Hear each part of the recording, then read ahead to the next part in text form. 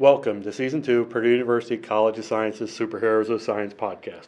I'm Stephen. And I'm Sarah. We will be discussing anything and everything related to science. If you have a science question, tweet it to us at Purdue SOS, and we will try and find someone to answer it for you. Today on Superheroes of Science, we have Michelle Thompson, Assistant Professor with the Department of Earth, Atmospheric, and Planetary Sciences here at Purdue. So welcome, Michelle. Thanks for having me. Yes. We appreciate you showing up. Absolutely.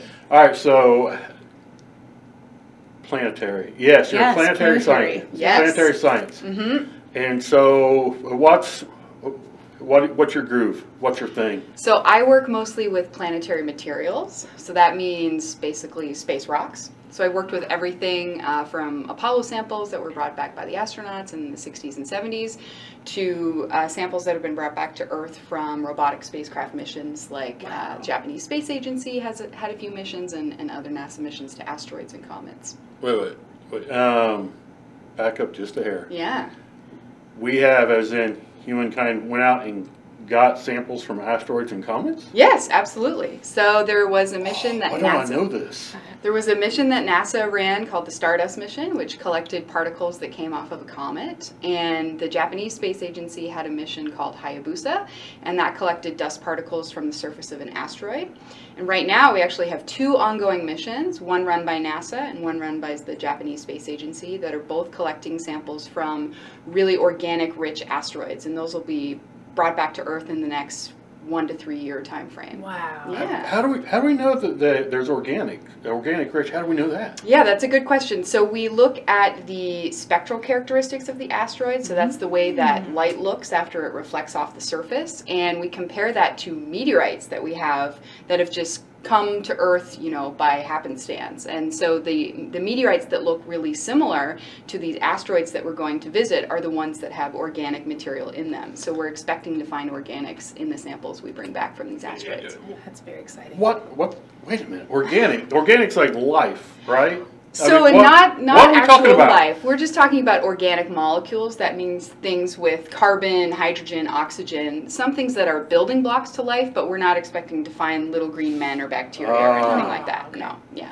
So it's still pretty exciting. These are the things that maybe seeded life on Earth in the early solar system. So it would be pretty great to have those samples back. I had seen a recent post about the importance of these missions in bringing things back.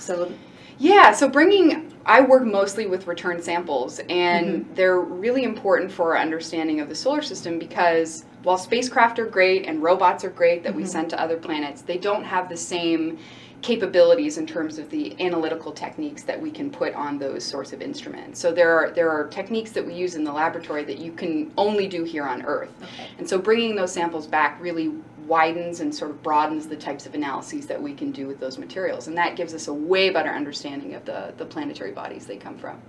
What's the bigger question that you're trying to figure out by studying these?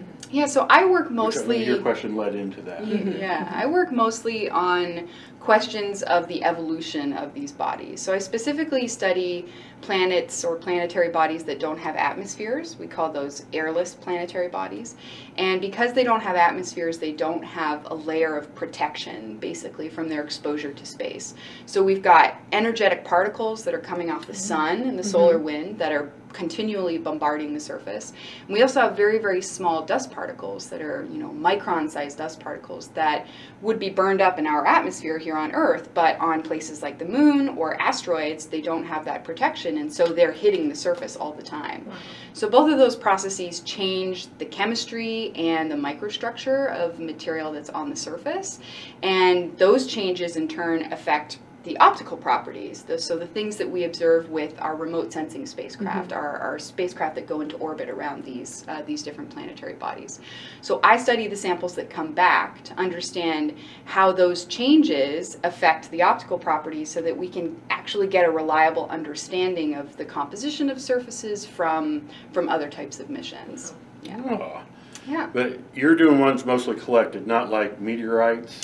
Sometimes I use meteorites as analogs. So we, unfortunately, although I wish we could, we can't get samples back from every single planetary body that we go to. But we still need to understand this alteration process on the surface so that we can put the data from missions into context. So I do use meteorites as analogs. So I use experiments in the laboratory to kind of simulate these processes with meteorites. And then we can apply it to different planetary bodies, even those that we're not going to bring samples back from. All right, 2 questions. I'm sorry if I'm hogging you. Oh, yeah. You say analog. You use them as analog. Could you Yes. explain what you mean by that? Yeah, so we think of it as an analog, meaning that they probably have a similar chemical composition, they probably have the same minerals or very similar types of minerals that we expect on other planetary bodies. So while we don't have samples from those planetary bodies, we think these are close enough that we can use them as a simulant sort of thing for these. So kind of like a reference material? Yeah, kind of like a reference material. So there's people that do analog work here on Earth where they go and study, for example, impact craters or areas where they might think there's potential for, habitability, astrobiology sorts of things. Those are also analogs, just I use them in a material sense instead of an environment sense. Yeah. Now, it's because I reserved the right to ask 2 questions. Yeah. See, I did Number that, 2. so I knew I get my say one in. Yeah. Here's a question I get a lot. Okay. We as a department get a Yes. lot. A lot of people come in with a rock. Oh, yes. Yeah, I know the I see question. your shoulders sink just a little Oh, yes. bit. They come in with a rock and they're like, "We found this meteorite." It's a meteorite. It's And always so- a meteorite. Yeah, it's sometimes it's. I mean, it kind of hurts your heart because Yes. they're so sure, and this is. And Yes. I mean, it's. You look at it like, well, that's a piece of granite. Yeah. I mean, you get these random ones, and it's and some of them. I know enough to be dangerous myself, that's plenty. To know that those aren't a lot of times. Yes. So what, if I find a rock outside, what are some characteristics that would either say, oh, this possibly could be, or, there's something. Yeah, so there's a few things that, so I've done a lot of these identifications as well, and there's a few things that are really kind of dead ringers for a meteorite. So one thing is that the rock is coming in through Earth's atmosphere, and it's basically burning up as it's coming in. So it has something called a fusion crust on the outside. So something that is really dark, usually black, very smooth, often matte kind of color. It's not usually shiny, and that will coat kind of the whole exterior of the rock. If it's an iron meteorite, sometimes the way that it comes in through the atmosphere the aerodynamics of that will form these sort of grooves or depressions on the surface that we call regmaglyphs.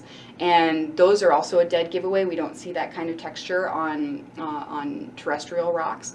Also, if you have a magnet handy, usually meteorites have a lot of iron or iron-nickel metal in them, which is very magnetic, and so a magnet will stick to the outside of one of these types of samples.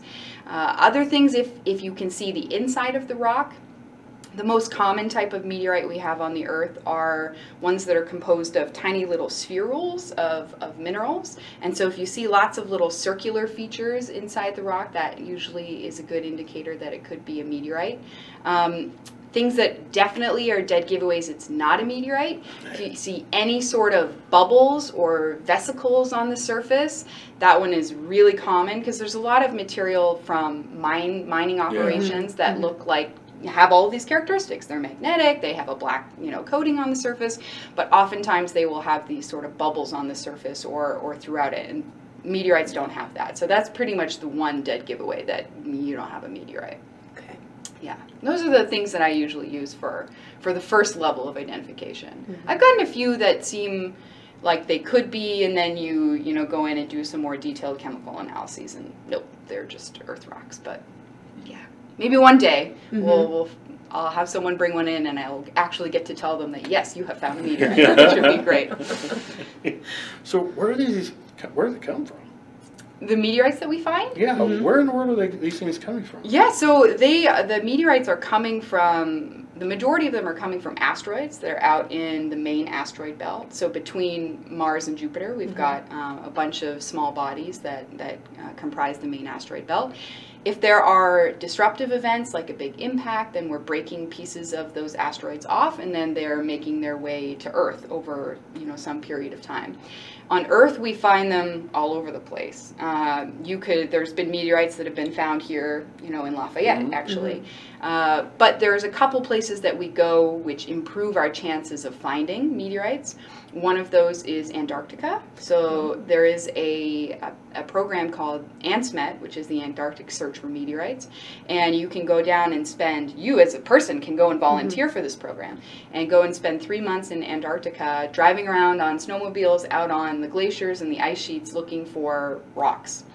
And we go there because, you know, it's covered in snow and ice. Everything is very white. These rocks are black, these meteorites, so they're very easy to find. Also, how would a rock get into the middle of an ice sheet in Antarctica unless it had fallen there from the sky? So it's a great place to go and find them, and you're not confusing it with a lot of other terrestrial rocks because it's just an ice sheet. And then the other place we go is a lot of people get meteorites from Northwest Africa, where it's kind of the same sort of setup, but it's sand dunes. And so you see lots of sand dunes, and then there's these big black rocks in the middle of the dunes. How did they get there other than from falling from the sky? So those are two very common places that we go to find meteorites on Earth. Is there much, I mean, is the success rate very high? It's pretty good. So it varies a lot depending on the area of Antarctica they go to and the year. But this year they just came back and I think they got over 300 candidate meteorites. Oh wow! Yeah, so they usually, you know, find plenty, and then those get all cataloged and classified, and then they're available for the research community. So there's a bulletin that goes out every year that shows all the new meteorites and the types of meteorites that they are, so that you can, you know, request samples to work on in the lab. How neat. Very cool. But you say asteroid. Can we define, because we hear things like comets and asteroids, but can we define what those really are? What does that mean? Yeah, so an asteroid is really a primitive material that has been around since the very beginning of the solar system, for the most part that haven't undergone any significant processing since their formation. So they haven't usually, most of the asteroids out there haven't been completely remelted. There hasn't been, you know, volcanism or things that we see on the surface of the Earth. They're usually pretty small bodies, much smaller than, you know, the planets or the moons for most of our other planets. And they have really primitive composition. So they are really a record of what the first solids were that were forming in our early solar system. Yeah. Okay. Comets are bodies that usually have some activity associated with them. So we've got a lot of volatiles, things like ices, that if they get close enough to the sun, they can start melting and outgassing, which is why we see comets that have tails, because that's the material that's coming off of the comet once it gets close enough to the sun. But asteroids don't usually have that level of activity, although there are a few exceptions, or what we call active asteroids, but those are pretty rare. And are asteroids visible from the Earth if we're just looking up? Could we see? With your naked eye, you're probably not going to see asteroids, but there are a lot of telescopes that focus on characterizing the population, not only in the main belt, but also near-Earth asteroids. So every once in a while, you'll hear a news story about an asteroid that comes really close to the Earth and, you know, missed us by however many 1,000 miles or something. And there are telescopes and programs that are dedicated only to finding those asteroids, which we call near-Earth asteroids, because those can pose a risk. Everybody's seen Armageddon, right? You know, we get an asteroid coming towards us. We're probably not going to send Bruce Willis to you know, do his business on one of those asteroids. But a lot of times we don't have much warning that those asteroids are coming near us. So, yeah, it can be, you know, pretty surprising when these bodies come really close to the Earth. Wow. How big or small one is going to make it through our atmosphere without burning up, and why does it burn up? That's a good question. I'm not sure what the actual size would be, but we have seen, we know that material the size of like a small car has gotten through and survived, and we've actually witnessed those. There was a meteorite that came in called the Chelyabinsk meteorite. If you remember, a few years ago, there were all these videos landed A lot in of Russia. videos, Yeah, yeah. a lot of videos. A lot of Russians have dash cams. Yeah, So all of the that's when I found out they have dash cams. Yeah, everywhere. yeah. I'm like, I want one. And so I think they found out that asteroid was probably the size of, you know, like a Volkswagen Beetle. I could be wrong on that. But those definitely are going to survive. I think it's the process of coming through that actually causes a disruption of the larger body into many smaller bodies. And then once they're smaller, then they can get fragmented, and they're much more likely to be burned up, depending on how actually small they get. But yeah, so something that big is definitely going to make its way through. If it's, you know, you see these movies of things that are hundreds of meters in diameter, you know, that's definitely gonna, you know, be a bad day for us if that were to come our direction. And so why do most of the small ones, why do they burn up? Why don't they get to us? So the really, really small ones, as they're coming in through the atmosphere, they're kind of undergoing, you know, melting processes. They're coming in really fast. So, you know, several tens of kilometers per second, and it's their friction and their interaction with the material in the atmosphere that's causing this sort of melting, and then if they're small enough, they're just gonna, you know, be melted and vaporized away. So it's the buildup of the friction as it goes through the atmosphere and all the air molecules? Yeah, I think so. Not really my area of expertise, but it's definitely, yeah, to do with the interaction with the material in that. I was hoping that's what it was, because that's what I've taught. Yeah. Yeah. Sounds good to me. Sounds good to me, yeah. I'm mostly worried about places where we don't have an atmosphere, so I'm like, I don't think about those things too much. Yeah. Earth, man. Yeah, Earth, man, who needs it? Yeah. So you said you do some chemical analysis on the samples that are brought back from missions. What types of things are you looking at? So I look a lot at what the composition of the minerals are and how those have changed. And the tools that I use are a lot of electron microscopes. So everyone knows what a regular light microscope is. You probably looked at it in biology class, maybe looked at some cells or something like that.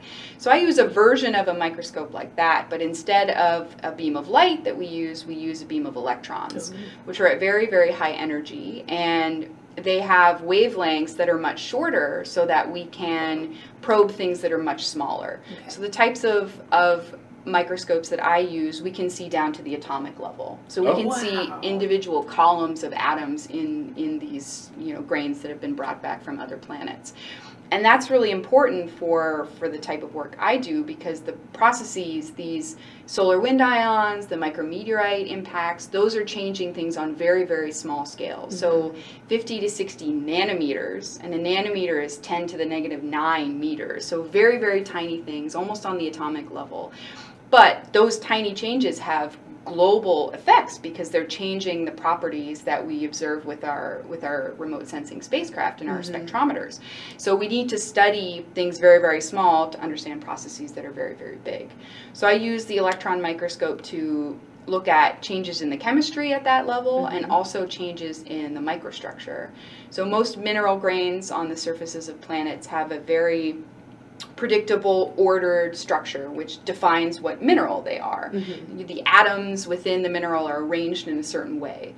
But processes like melting, vaporization that come with micrometeorite impacts, and then also being bombarded with hydrogen and helium ions from the sun, those disrupt that structure at very, very small scales. And that disruption causes changes in the properties we observe with, you know, our orbiting spacecraft. Wow. So we got to study things very small to understand things very large. Oh, very cool. Yeah. Can we go back to the new moon? Yes. The new moon. Because they told me before we started recording about the new moon.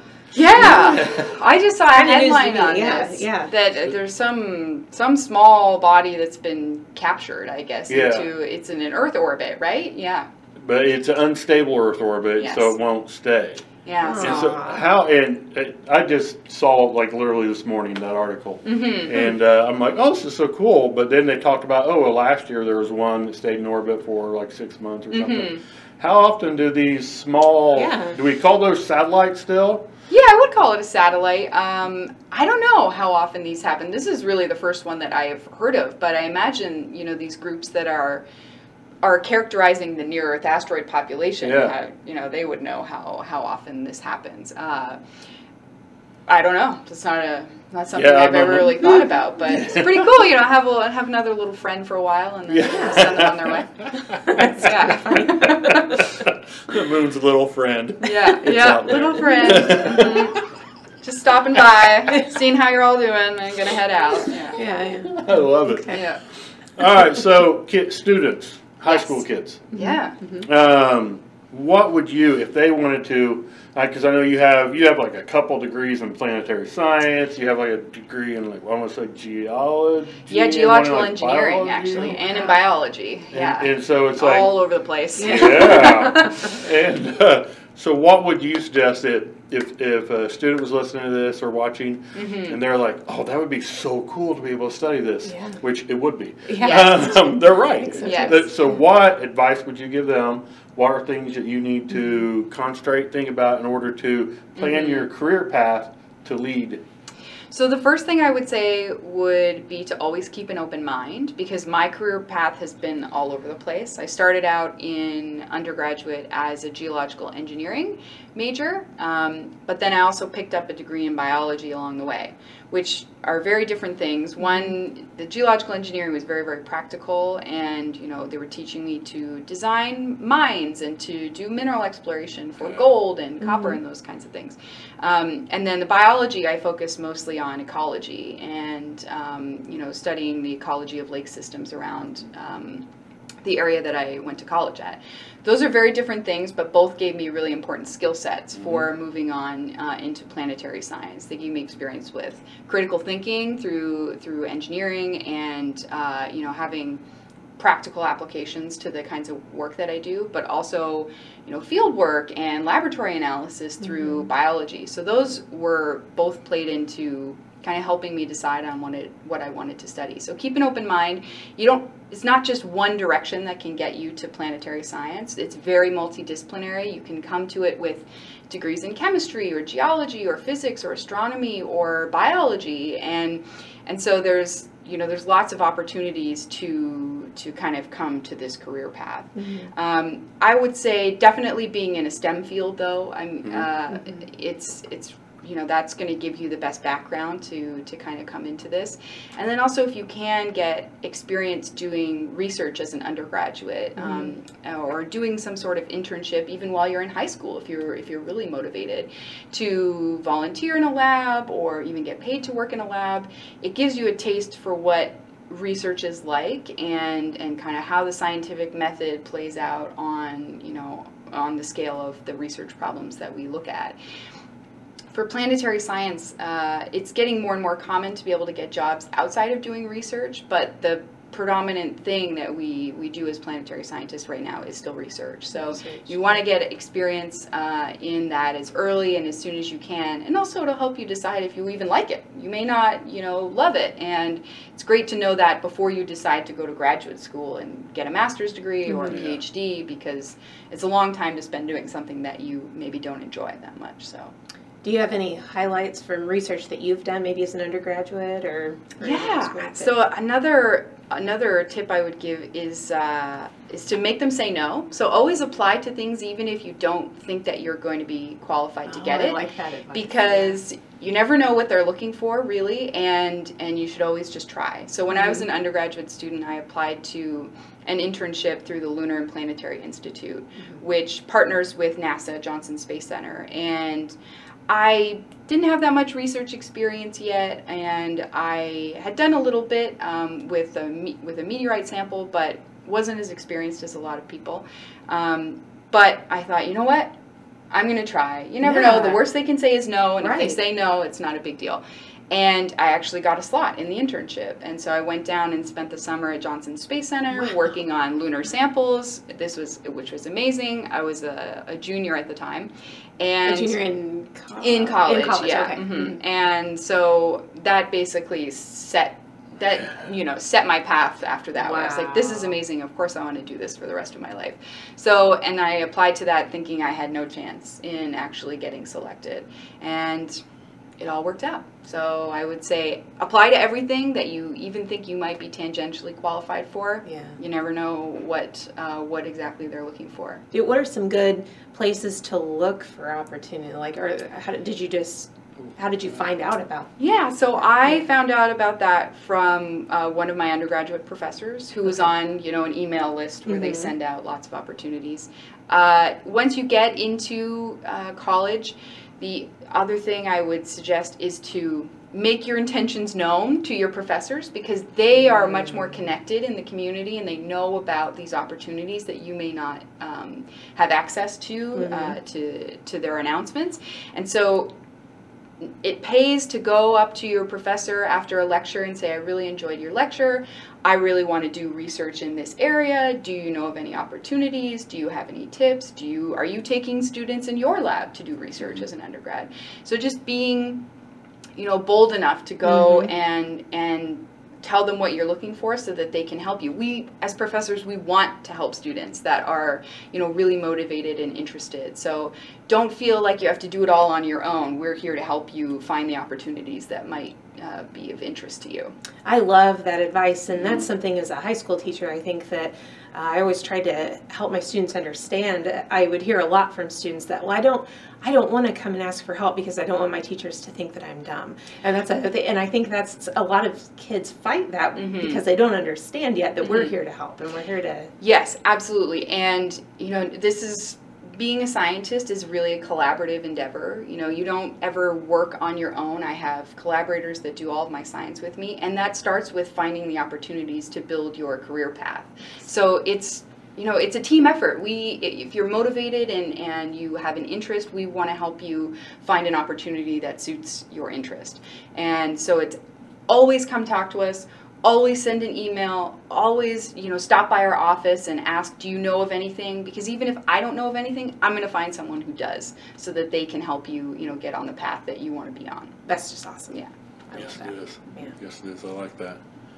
Coolest thing you've seen or done?